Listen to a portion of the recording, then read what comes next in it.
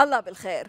في كتابه المرتد من المسيحية إلى الإسلام في زمن العولمة والإرهاب، يصف يوران فان كلافرن السياسي الهولندي رحلته الشخصية واللاهوتية والتطور الذي مر به والتحديات قبل اعتناقه الإسلام في زمن بات فيه الاستخدام السياسي للدين في الشؤون المحلية والدولية عاملا مهما في التنافس على السلطة ولتعزيز مختلف المشاريع التوسعية وللتأثير المباشر في تطور النزاعات الحالية حول العالم. فما الذي دفع هذا السياسي اليميني المتطرف إلى اعتناق الإسلام؟ كيف تتشكل الآراء المعادية للإسلام في الغرب؟ هل يدعو الإسلام حقا إلى العنف وكراهية غير المسلمين واضطهاد النساء؟ ما دور وسائل الإعلام في نشر المعلومات المضللة والعنصرية ضد الإسلام؟ وكيف تواجه الأمة التعديات الوقحة والمستمرة والممنهجة على الرموز المقدسة الإسلامية؟ وماذا عن ازدواجية المعايير؟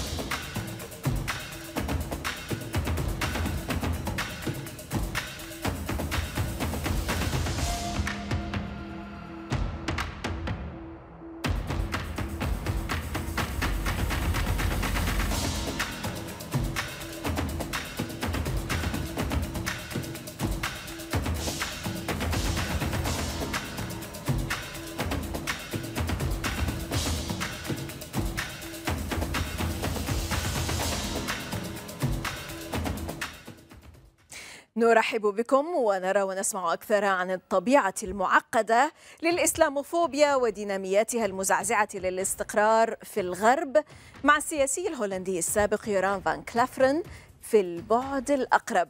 هذه الميادين وأنا زينب صفار، خليكم ويانا.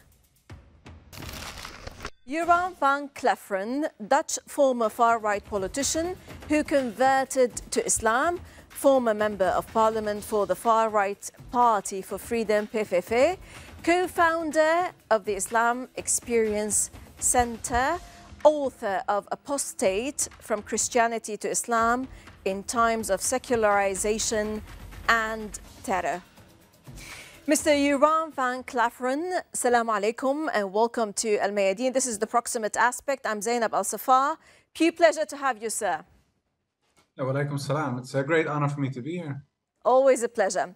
Well, it takes immense audacity and courage to make a 180-degree shift publicly, Joran. Joran, you are the crown Prince of Wilders, as Dutch media like to call you back then. For 7 years in the lower house of the Netherlands, you preached hardline anti-Islam politics on behalf of the Party for Freedom, reading through your past speeches and proposed laws, calling for the closing of mosques, for the removing of the Quran from parliament, for banning Islam from the country, from the Netherlands. One can sense a ferocity of criticism and hatred, so to say, of Islam that surpassed even the cruelest of politicians. Yet, the one thing that made you join the far right, as you say, is the same thing that made you leave it in 2018. It was Islam. You fell in love with Islam, as you quoted. How come? What instigated that transformation, Joran? Yeah, well, perhaps it's a little handy if I give a little context. I was born and raised in Amsterdam in, let's say, the end 70s, beginning of the 80s, in a very Protestant tradition. And the denomination I was brought up in was very anti-Islam in a historical way. When you look at the scholars, the big names like Martin Luther or Zwingli or Calvin, those people were very anti-Islam because of the political context back then with the Ottoman Empire. So they legitimized their political position by their theology. So they said Islam is evil, etc. My parents didn't taught us to hate Muslims, and even the preachers didn't say that, but they said, well, it is a false religion, so don't get too close to that religion. And then, of course, I went to college after secondary school. I went to Free University and I studied comparative religion. And the first day that I went to college was September 11, 2001. So the day of the attack on the World Trade Center in New York. So I already had this bias of anti-Islam feelings. And then I saw this terrorist attack happening. And so I thought, whoa, these people are even crazier than I thought. And then in 2004, there was this famous filmmaker in the Netherlands. His name was Theo van Gogh. And he was murdered in the street by a guy who called himself a jihadi. So I thought, this is the last straw. This is it. I have to do something to protect the country against this evil ideology and all these crazy Muslims. So what is better to do than join a political party? Because if I can change the law, I have a big impact on the future of the country because I can change a lot of things. And that's how I ended up with the Freedom Party of Geert Wilders. Right. So, Yoram, you were setting out to write a book that was aimed to be, in a sense, a brutal attack on Islam itself. Yet in your book, which is our reference, Apostate, you discussed various charges that had been used to discredit Islam, including anti-Semitism, violence, and also oppression of women. In the midst of such a chaos of information, misinformation and racism, how could you find the truth? Yeah, well, in 2014, I got into a fight with Geert Wilders, with the political leader of the party. Of the far right, yes. Yeah, and it was because there was a rally, and it was election time, and there was this rally in one of the big cities in the Netherlands. And he asked the people, do you want more or less Moroccan people in the Netherlands? And everybody started less. And he says, well, I'll make that happen for you if you vote for me. But I was the spokesperson in parliament on this subject, on this topic. And I asked him, because he didn't told me that he was about to say that. So I asked him, what is this? Because I don't hear the word Islam. And of course, I was very anti-Islam, but I wasn't per se anti-Moroccan or anti-Belgian or whatever. It was not an ethnic thing to me. It was really a religious thing. I hated Islam. But then I told him, well, you have to add something to the story because I'm not going to share this idea of getting rid of all Moroccan people just because they're Moroccan. And he said, well, I won't change it. And then we got into this fight. I said, well, if you don't change it, I'll leave. And he said, well, I don't think you'll leave, but I did. And then, of course, I had, and it sounds a little bit crazy, I finally had the time to fulfill a long-held desire, and it was 2014, to write an anti-Islam book. And why write an anti-Islam book? Because I wanted to explain in an academic, theological way why we, as the West, of course, in my interpretation, the West and Christianity were right, and the Muslims were wrong. But while I was writing the first chapter of the book about the concept of God, who is God, then some doubts that I had as a child, as a youngster, popped up again. For example, about the Trinity, and about atonement, and about the crucifixion of Christ as something that had to happen before God could forgive sins, and also original sin. And I thought to myself, oh yeah, those questions I was struggling with. But of course, I was writing this anti-Islam book. So at first I had to explain why this was the right position, but I couldn't. So the doubts as a child popped up again. And then I started writing all these several authorities on Christianity, on Judaism, and also on Islam. And in the end, I got, so to say, Islamic answers to my Christian questions, because one of the persons I wrote to was Abdul Hakim Murad. He's Cambridge University. And I wrote him this email, and I thought, well, perhaps will never answer me because, of course, when you look me up in Wikipedia, you see he's an back then, of course, he is an anti-Islam politician from the Netherlands, etc., etc. So I thought, well, he probably won't answer. And it took weeks, and after 6 weeks, I got a very extensive answer of him. And he started explaining, I see where you're coming from, but it's not the correct position. You're wrong about this, about this. And I asked him again in an email, what is it? Where am I wrong? And he starts explaining, well, most of the sources that you read, although they're academic sources, they're written by non-Muslims from a very long time ago. But when I wrote him, and he told me, now you'll see that some of the things that the people back then, centuries ago, people like Martin Luther and stuff, what they wrote about Islam was written from a political standpoint, but also add sometimes information that wasn't in the original sources. They left things out that were in the original sources, and not always, but it made it ended up being misinformation. And then I started reading the New Testament, so to say, part 2 of the Bible of the Christians. And I thought, okay, I'll only read the parts where Jesus, Isa, peace and blessings be upon him, speaks. So there's this passage in the New Testament where this guy comes to Isa and he asks him, "Oh, good Lord, how can I gain paradise?" And then Jesus answers him and he says, "Don't call me good. Only God is good." He says there are 2 things you have to do. One, and he said, he repeats the Shema, almost the Shahada of the Jews. He says, "Oh, hear, O Israel, children of Israel, there's only one God, abide one God." And then he says, "Your neighbor as you want to be treated yourself." And then I thought to myself, this kind of is crazy. He says, "Don't call me good, only God is good." So there's a distinction between him and God when I'm reading his own words. Yes. And then he says, the next part, he says, "Abide just one God." And then I thought, okay, perhaps there is some truth in this Tawhid concept, this monotheism of the Muslims. So that's how I ended up, really accepting the concept of Tawhid, of monotheism. Right. But then, sorry. Yes, obviously, Yoram, the manipulation of religious factors to promote various political projects and schemes represents an important challenge for the peaceful coexistence of communities within states and considerably affects the evolution of current conflicts between states as well. Yoram, you never intended to be anything but an Islamophobe, as you just explained. How did your Islamophobic opinions came to be formed? How your firmly established Islamophobia crumbled in the face of scholarly evidence? There is no religious context for most of the people here, but I was from a Christian background, perhaps one of the last Christian communities in the Netherlands. But it did really form my opinion. And then, of course, the terrorist attacks that happened, but there's also the cultural aspect.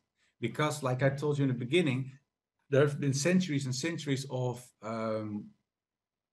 war with, for example, the Ottoman Empire. So a lot of people, especially when you go to Eastern Europe, they are afraid of the Ottoman Empire because they say, well, it's an imperialistic power. They took our countries, they fought with us, etc. And there are Muslims. So Muslims are scary, Muslims are angry, etc. But of course, when you look at the whole historical context, it's a little bit different than that. But that's the cultural context that you are brought up in, and that's very deep in European culture, because the historical enemy was Islam, so to say. Yes, allow me just to put it differently. Why is Islamophobia now more prominent within Dutch and Western societies? Is it because of the change in demographics? What is the impact of hateful political discourse on discrimination against Muslims? And what is the role of Western media in promoting misinformation and fueling racism, Yoram? Yeah, the fact that there is a lot of immigration nowadays, that certainly is one of the aspects, because a lot of people here think, well, who are these people? They look different, they eat different, etc., etc. So that's almost like a sociological truth. If someone doesn't look like you are the first thing you do is doubt them. You're scared, etc., etc. But of course, those people who live here, the Moroccan and Turkish people mainly, they're not new anymore. Most of them here, the communities are here over 70 years already. So it's kind of crazy that that's still here. But also, like I said, it's the historical context. It's very deep in European culture. When you add up the terrorist attacks and you have the media that is very secular, extremely secular. Look at France, where, for example, they will forbid the dress that a lot of Muslim women wear. Headscarf is not allowed anymore in a lot of European countries. So the whole concept of secularization, that people don't know religion anymore. So people who are still religious, whether they are Christian, but especially Muslims, because most of the time they look different as well, they are seen as the other with a capital A, and they are seen almost as the enemy because we have other values. So they say, well, you do not want to accept our way of life. Although most of the the ethics used to be the same ethics that we had here in the West, but because they changed, because they left their religion, now all of a sudden people with a religious background, especially Muslims, are seen as scary. So the combination of all these factors makes it for right-wing organizations, the far right, very easy to gain votes, because they say, look at them, they are doing this. And for example, when we look at the Quran burnings, that's like a political threat, because most of those people, they know that Muslims will get angry, they get Right. emotional. In this sense, yes. Yes, Iran, painful, hurtful, insulting, heinous, abominable, and more. These are just some words we can say about the recent incidents, of course, of the desecration of the Holy Quran in some countries, such as Sweden, Denmark, and the Netherlands. Under the guise of so-called freedom of expression, everything seems to be allowed in some European countries these days. A pathetic, one-sided interpretation of freedom of expression appears to have been declared sacrosanct. It's double standards, right? It's extremely double standard. And it's also like the Western governments, they act like they cannot do anything, but that's not true.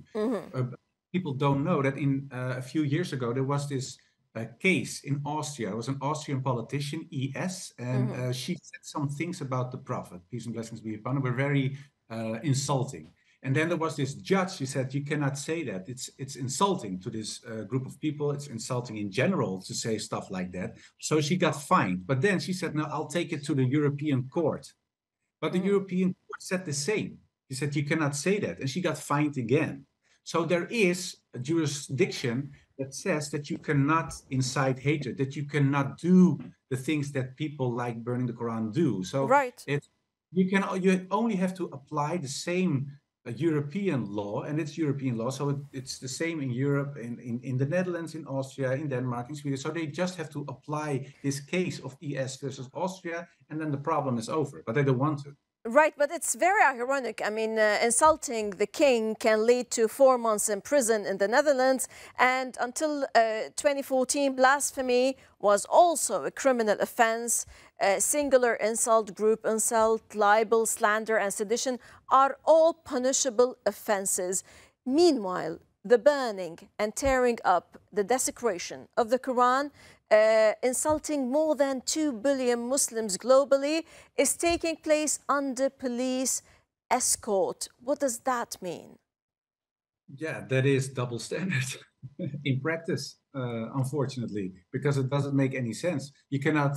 I mean, they don't respect even their own citizens in these countries. Yeah, they don't even respect their own law. It's really doesn't make any sense. But again, it's more a cultural thing. Yes. It really, and that's the biggest problem. You look at television, for example, movies in the West, in Hollywood. Most of the time, when you see an Arab or you see a Muslim, he's a terrorist or he is the enemy who is scary. So you're all almost brainwashed in a way. So that's a big problem. True. Nowadays, in terms of the cultural war in the West, there are schools in the Netherlands that annually on what they call Purple Friday. They pay attention to eccentric anomalies like LGBTQ issues, but at the same time explicitly state that they do not want a prayer room for Muslim students who request it. Can Western liberalism tolerate anything at all but itself? No, and that's what we call the liberal paradox. Because if you say that liberalism only accepts what is good in the eyes of the liberals, then the only thing that will be tolerated is liberalism. But of course, that's against the whole concept of liberalism being open and tolerant to people who have a different set of views, a different opinion. So it's double standard. It's almost university double standard here. It's very sad to see. Sure. Now, these are heady times for Europe's far-right. Illegal immigration, of course, is spiking. The economy is anemic. The repercussions of the Ukraine war, of course, those developments have vaulted the parties to new heights. And in some countries, into government, also fueling fears in some quarters of a rightward shift in Europe's political landscape, this kind of inclination more towards the far right. The perception that migrants pose the biggest threat to public security is fueled by almost daily reports of horrific crimes, and you mentioned that, in which foreigners are the primary suspects, or so is promoted. Are we witnessing the springtime for Europe's fascist Yoram? Well, it depends a little bit on the country, because when you look at, for example, Sweden, the fact that they don't want, for example, ban these Quran burnings has to do with the fact that they have like what they call a minority government at the moment. So there are two right-wing organizations. They are in charge, but they didn't get enough votes. So they depend on the support of the far right, the SD, Sweden Democrats. And the Sweden Democrats are very anti-Islam. So when the government says, okay, we're going to ban these Quran burnings and we're going to appease, so to say, then these guys of the far right will say, do whatever you want, but you cannot count on me anymore. And then government will fall. So they're very heavily depending on organizations like that. And the same in Italy, when you look at Meloni, she used to have, I don't know how she is now, but she used to have very anti-Islam political standpoints. And the same goes for Denmark, and the same goes for some parties in Austria and in Germany, in Belgium, in the Netherlands. So it's a big problem. And yeah, it depends on the country, because there are also countries where they pretty much do the right thing, or at least they try to do the right thing. Sure. How to address Islamophobia today, and to what extent does interreligious and interfaith dialogue help in dismantling certain walls of ignorance? Share Islam, show people Islam, show them what the Sunnah is, show them the correct example. And that's one side. And of course, when it comes to all these attacks on Islam, on the Muslim communities, at least we still have courts, so you can take people to court. And that's the thing. And the third thing is that we have to establish institutions that can fight these developments on a political stage, but also when it comes to lobbying in more like social organizations. Yoram van Clafferen, former far-right politician. Thank you very much, Yoram, for your insights. Have a glorious day, sir, and always a pleasure to have you. Likewise. Thank you very much. Assalamu alaikum. وعليكم السلام.